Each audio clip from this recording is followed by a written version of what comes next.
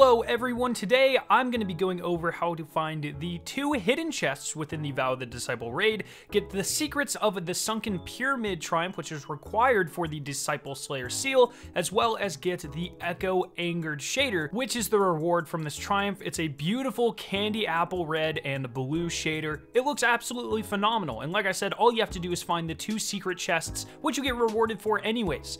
You can loot these every single run on your character, once per week per character. So the first one's going to be during the initial barge encounter. There's these kind of toppled over trees. I believe it is the 3rd place the barge stops during this first encounter. Off to the left side, you'll find a little nook, and there will be a darkness shard there. If you shoot it, it will disappear. This is the first of 3 shards. Keep going on till the very next area where the barge usually stops and rotates. Right around the corner, you're going to be able to find the 2nd darkness shard here, and once you shoot that, you can move on to the 3rd one, which is pretty easy to find. I'm pretty sure everyone and their mother found this one because you go right over it and there's an objective mark on it. So it's right in the next area. There's a little bridge. It is underneath the bridge. So jump over the bridge, go into a window that is knocked out, and you will be able to see the 3rd and final darkness shard. Shoot that, and the first chest will spawn. It's also in this area. You can just sparrow over to this building that I'm going to. The door is opened up, and inside you will find the very first secret raid chest.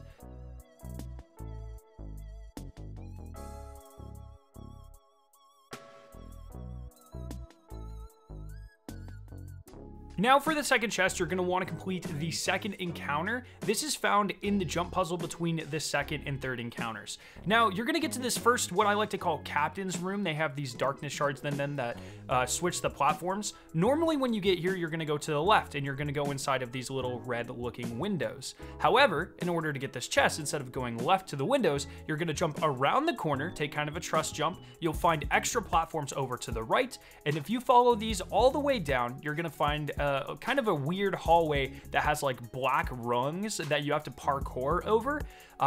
Then get to the end of that hallway, up and to your left, there is a little door for you to go in, another sarcophagus room, and then you will find the 2nd chest. It is really that simple. And once you get both of these, you get the triumph and the shader, and this gives you progress towards the Disciple Slayer seal.